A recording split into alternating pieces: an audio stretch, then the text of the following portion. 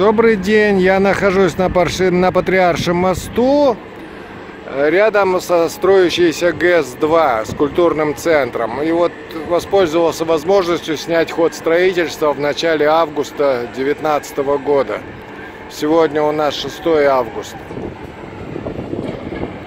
Строительство идет. Вообще первоначально планировали завершить в 2019 году, но что-то мне кажется, что не успеют.